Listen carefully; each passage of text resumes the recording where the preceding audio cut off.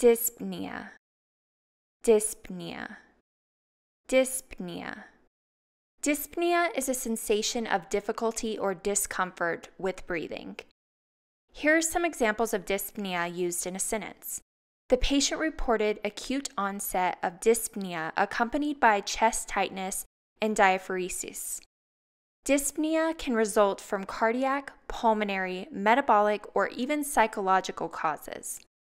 Assessment of dyspnea includes respiratory rate, work of breathing, oxygen saturation, and lung sounds. Dyspnea doesn't always show up on a monitor. If your patient says they can't breathe, please believe them. The prefix dys means difficulty, while the suffix pnea refers to breathing. Put them together and you get dyspnea.